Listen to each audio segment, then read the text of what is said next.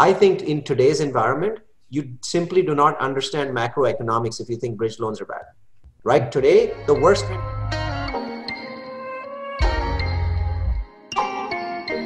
I've created a new strategy. It is called War Chest.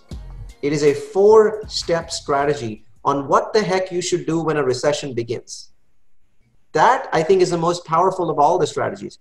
Because the biggest mistake that multifamily people make is when a recession starts, they do the same things that they were doing in a good economy.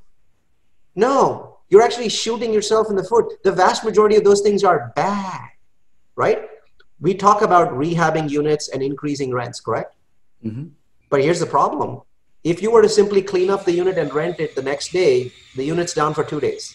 If you're rehabbing it, it's down for 4 weeks. Well, you're not going to get any value for that money during a recession because there's 1 million units open to that tenant. So he's not going to pay you this delta. So the worst thing that you could do is rehab units in a recession. But that's what we saw last time. The war chest strategy has 4 pieces, and one of them is stop all rehabs, right? So watch that strategy. The key is to basically know how to get through a recession, bottom line. And then the last piece is bridge loans. A lot of people think bridge loans are bad. I think in today's environment, you simply do not understand macroeconomics if you think bridge loans are bad, right? Today, the worst kind of loan is a 10-year fixed.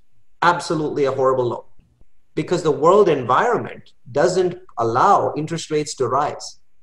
And then you have, populist politicians like Trump who are asking for 0% interest rates. Please Google Trump asks for 0% interest rates. Is he the only one? No. The guy in the Philippines that's like him has asked for it. The guy that just got elected in England is a populist PM. They're all asking. They're all saying, let's just keep taking interest rates down because it keeps making the asset bubble party bigger.